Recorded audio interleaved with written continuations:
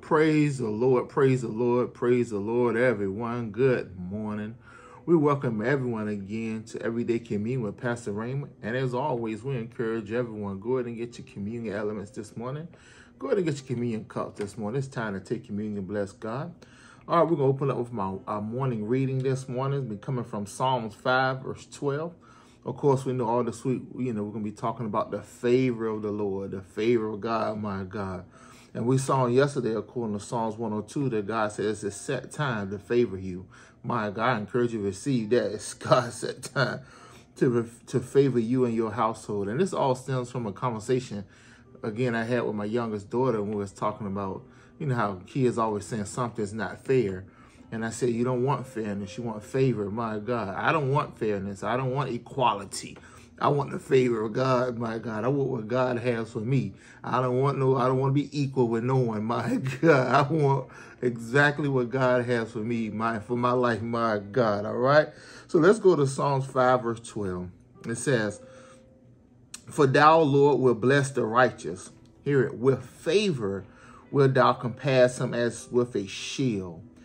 Amplified says, as with a shield you will surround him with goodwill, pleasure, and favor. My God, man. Here's a promise for the righteous, for the people of God, that God will surround you. He will compass round about you with his favor, my God, goodwill and pleasure. So everywhere I go, I'm walking in the favor of God, my Lord. And this is for the righteous, my God. If you're in Christ Jesus, you're the righteousness of God, man. You should always be expecting favor, my God. Everywhere you go, you are surrounded with favor as with a shield.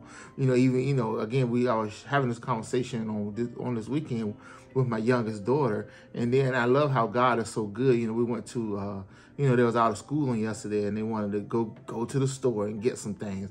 So, you know, after, you know, First Lady got off, we took them to the store. And anyway, long story short, we was at the store and Josh wanted a charger for his phone. And so the lady, you know, First Lady swiped the charger, you know, or, you know, to scan the charger and everything's self-service now. My God. The lady that worked at the store walked over and swiped her thing and completely zeroed out the cash register and told her just go ahead. You know, and we're like, go ahead. She's like, yeah, go ahead. So, you know, my family was like, do we need to pay for anything? She said, no, just go ahead. And I asked Hope when we got in the car, I said, is that favor or is that fair? And she said, favor. Absolutely. That's the favor of God. God, you sitting there about to pay for something and the lady tell you what, go ahead, it's free. That's the favor of God. And everywhere you go, what? You should be expecting favor, whether it's something simple for a child as a charger, for a house, a car, a promotion, whatever. My God, it doesn't matter. My God, the size of the thing doesn't matter. What all you need to know is that you are surrounded with the favor of God. Amen? Amen. Bless God. So let's go ahead and take communion this morning. Woo, we bless you, Father. We love you. We thank you for this another opportunity you've given us to come before your presence, to commune with you and with one another. We say thank you. We take the bread right now, which represents the body of our Lord and Savior, Jesus Christ. Lord Jesus, you was wounded for our transgressions, bruised for our iniquities. The chastisement for our peace and our complete wholeness was upon you. And with and by your stripes we were healed, therefore we are healed. And we're healed right now from the crown of our head to the soles of our feet. Everything you did, Lord Jesus, was for us. And for that, we say thank you. We do this in remembrance of you. And we acknowledge every time we partake in communion, we remember you, Lord Jesus, and all the covenant benefits, rights, and privileges are released on the inside of us. We love you and we say thank you. In Jesus' name, we eat all of it. Thank you, Jesus. Thank you, Lord. We take the cup of the blessing, the blood of Jesus. Because of your blood, Lord Jesus, we stand before the Father this morning, holy, blameless, the righteousness of God, without fault, without blame, in love, all of our sins forgiven, past, present, and future, my God, never to be remembered again, never to be brought up again. And for that, we say thank you, Lord Jesus. We take the cup of the covenant, the cup of the blessing. We drink all of it. And to that, we say thank you, Lord. Bless you, Father. All right. So let's go and get our blessing confession in this morning. The blessing of the Lord is upon me. My family is blessed. My marriage is blessed. My children are blessed. My house is blessed. My body is blessed. My mind is blessed.